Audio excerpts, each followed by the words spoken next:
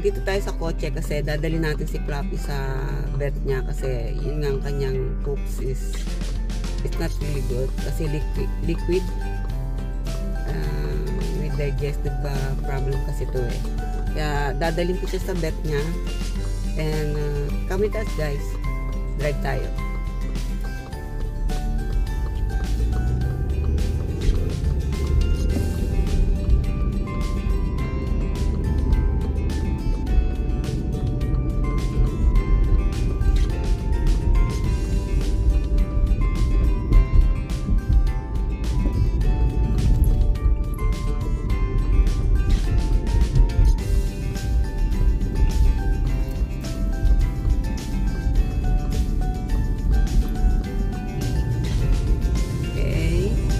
Highway, baby boy, don't cry. Yeah, we're soon be there.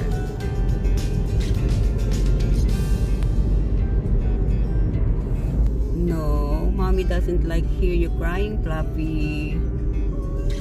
I know, but be a good boy. Yes, you have to listen to mommy, okay? You're not nice to mommy, Fluffy. Okay, we're here now. Here.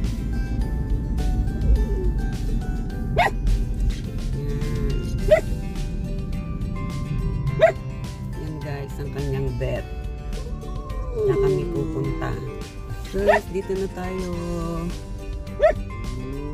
Baba lang tayo. Umiiyak na tong baby ko kasi naiinip sa kotse. Nainipin to eh.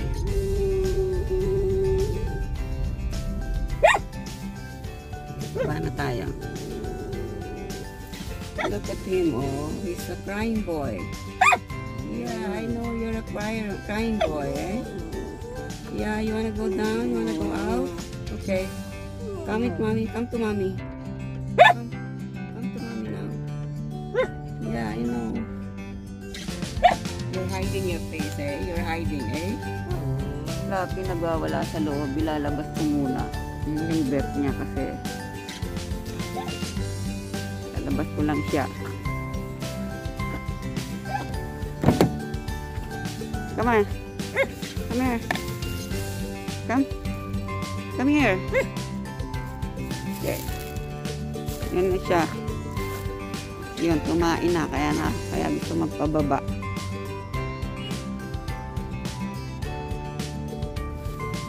Wala, you make poo-poo. Diyan tayo pupunta para kay Fluffy. Etong aking. Okay, let's go. Let's go see your vet. Hey, Fluffy. No.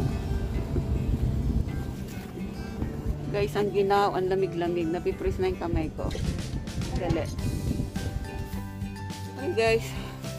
Galing tayo dun sa labas sa pintuan. Pala, I have to call when I arrive. Hindi ko alam. At tatawag ka muna. Kaya ngayon naghihintay kami. Pero alam na nilang nandito na kami. And then, I'm not allowed inside. Only Fluffy. Siya lang mag-isa dun sa loob mamaya. Tapos siguro kakausapin na nila ako by phone kung anong reklamo ko. So, hey guys. Hintay tayo ng tawag. Yung si Fluffy, o, tingnan nyo guys, nanginginig siya, o. Nanginginig sa lamig.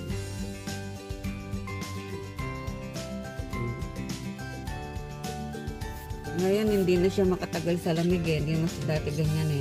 Nung bata pa siya. Ngayon, matanda na siya, eh. 15 years old na siya, eh. So, times 7 is 105. Yeah. Very sensitive na siya sa lamig, tsaka yung digestive system niya is very sensitive na rin. So I don't know what the doctor is gonna tell me. Okay guys, hintay tayo guys. Kakukuha lang kay Fluffy, pinasok na siya dyan, dinala na siya ng doktor niya. Hintay natin, ngayon lang siya kinuha after I don't know 45 minutes. Kasi madami daw tao. Hindi kami pwedeng pumasok. Kaya siya lang. Nandiyan na siya. Mamaya lalabas siya. Tatawagan ako ng doktor. Ang consultation by phone. Anong complaint ko sa aso? Kaya yun. Hintay tayo. Ang lamig guys. Grabe. Dito yung pintuan. So, pakita ko lang sa inyo tong ating paligiran.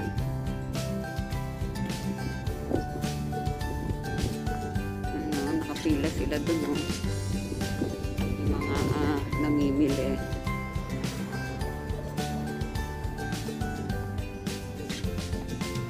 Tingnan nila. Ayan, dyan siya. Ewan ko lang, ito yung harap ng hospital niya. Dali. Ito, oh. Andyan si Fluffy. Lakad-lakad lang tayo dito. Tingin tayo.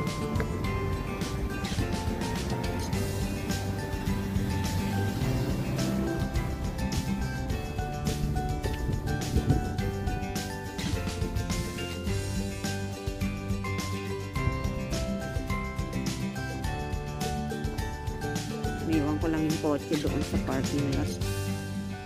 Hindi pa ako nakaupo doon eh. Tayo sa kabilang side.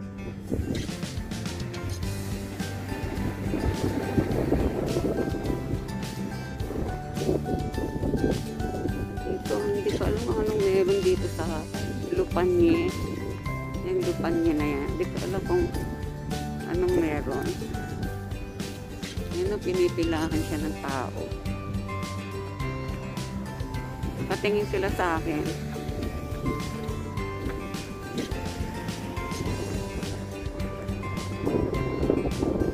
Alam ko anong ginagawa ko.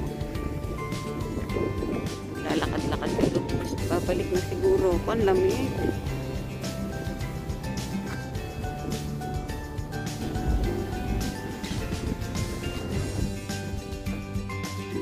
Balik tayo sa kotse. Kasi ang lamig guys. Grabe, nakaka-frozen ng kamay. Nag-i-start nang mag-freeze tong kamay ko.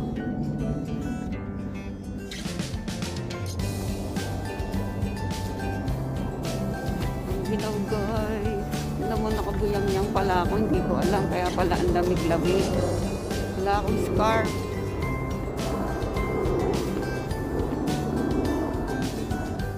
Yun na. Mababa na yung aeroplano. Ay, sa kotse. Lamig.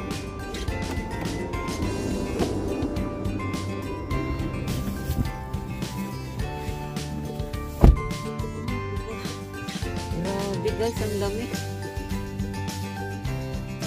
Ito muna tayo guys. Hintayin natin si Fluffy. Nawa na kasi siya.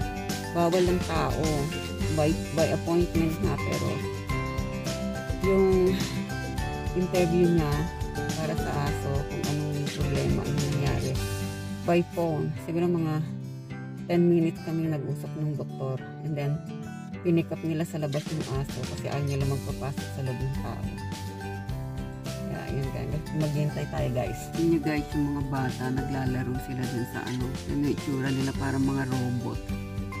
Ang kakapal ng suot niya, may mga gloves, lahat-lahat na. Ang lamig ngayon guys, sobra. Alam mo pag ganito kalamig dito, mag-i-snow yan eh. Maya-maya lang yung babagsak na naman ang snow niya. Yan lang ang yan lang ang kalilibangan dito ng mga tao, ng park. Kahit na winter yan, minsan punong-puno ng snow yan. Naglalaro din sila dyan.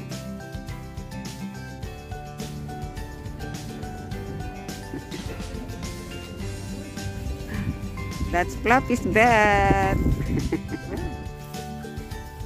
Guys, andito na si Fluffy. Nakuha na. Ayan siya, oh. Tsaka ito yung gamot niya. Hindi na tayo guys. Gutom na ako eh. Hindi na tayo guys. Biyahe tayo. Medyo malayo ulit. Pero pag kotse malapit lang. Pagka sasakay ka mga 1 hour, 2 hours. Pagka sa kotse mga 15 minutes, 20 minutes pa na tayo. Okay na ako ah.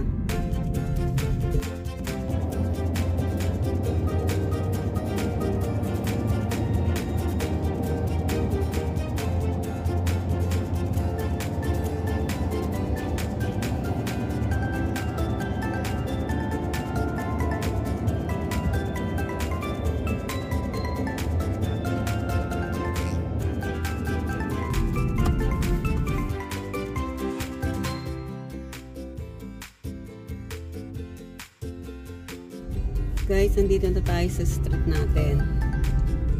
Kapit na. Gutom na ako talaga. Wala pa akong breakfast. Wala pa akong lunch. Anong oras na? Alas 2 na.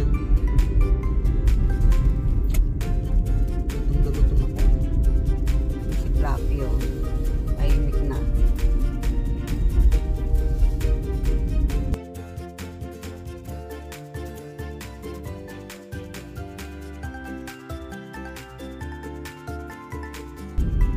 Guys,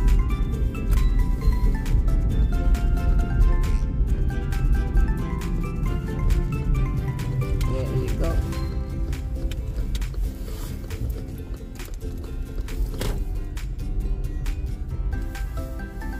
Ito na tayo guys sa bahay. Hawak ko lang tong aking ng tripod.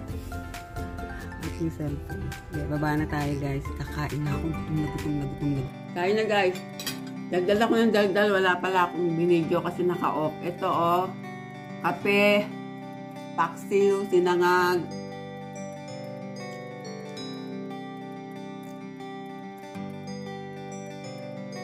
At saka, yan, sinangag at may itlog. At tayo, gutom ako eh. Hi guys, hanggang doon na lang ang maghapon natin. Kanina dinala natin si Fluffy sa doktor niya, pina-blood test ko, saka binigyan siya ng mga gamot dun sa pagpupo niya kasi medyo liquid kasi, tapos yung tenga niya na may ear infection, kaya binigyan siya ng mga gamot. Bibigyan natin siya ngayon ng pagkakain niya. Bibigyan ko siya ng gamot na para sa digestive niya, tsaka dun sa may bago matulog na naman sa tenga niya. Ganun. Hanggang dito na lang guys ha. Thank you. Ako lang mag-isa ngayon kasi busy yung dalawa at ako lang ang umalis kanina kasi may ginagawa sila dito sa bahay. Okay guys, thank you for your patience and thank you for watching my video. Thank you so much, and please don't forget to like, share and subscribe, and thank you.